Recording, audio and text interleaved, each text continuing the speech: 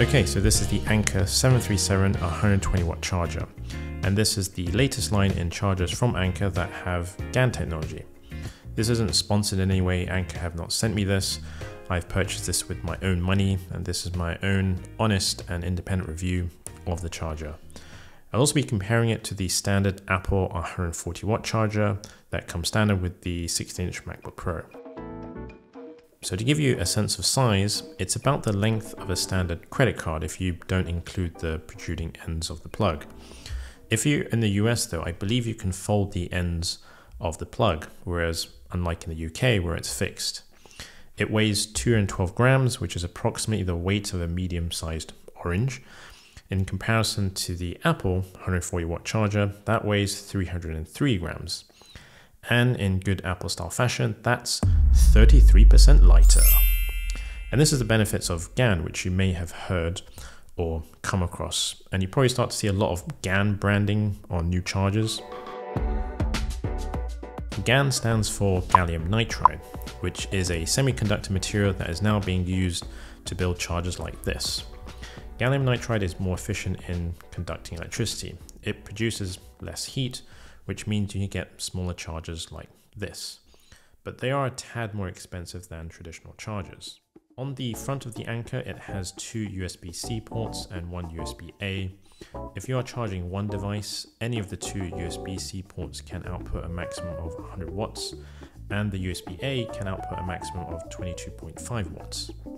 If, however, you're charging two devices simultaneously, both USB-C ports can output a combined 120 watts. So you can probably charge two 14-inch MacBook Pros at the same time. And if you're charging three devices simultaneously, 120 watts is split between all three ports.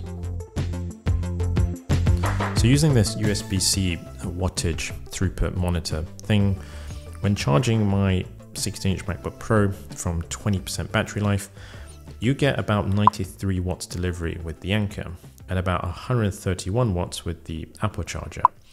And when the MacBook Pro is fully charged, you see that drop to 7 to 12 watts for both the Anker and the Apple charger. Now we know the Apple charger should be quicker than the Anker, but by how much? So I tested both chargers charging the MacBook Pro from 20% to 100%. The Anker did it in 2 hours and 4 minutes. The Apple charger did it in 1 hour and 22 minutes. So the Apple charger is quicker by 42 minutes, which is about 34% quicker than the Anker. And whilst doing those tests, I found the Anker charger didn't get too hot. It does still feel warm to the touch though. And the Apple charger was a touch warmer than the Anker. Sorry, I don't have a temperature monitor sensor thing to get accurate readings. But as a reminder, if you want to get the maximum wattage from the Anker charger, be sure to use a compatible USB-C cable that supports 100 watts. I'm using the Anker 100 watt braided cable. Link is in the description below, but you're free to get any USB-C cable so long as it supports 100 watts. Oh, and the USB-C MagSafe cable that comes with the MacBook is fully compatible with the Anker charger. My only complaint is the particular shape, or rather the length of it. It is significantly longer, and that means it's not always going to fit in certain places.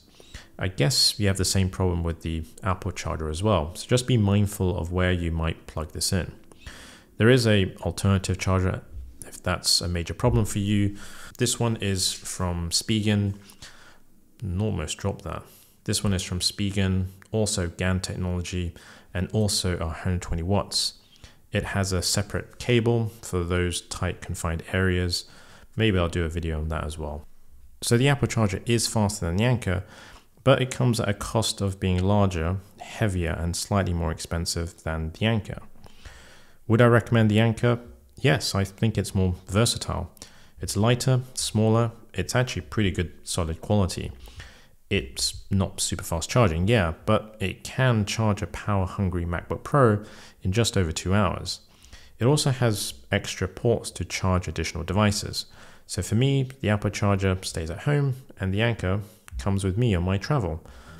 Alright, thanks for watching and I'll see you on the next one. Ciao for now.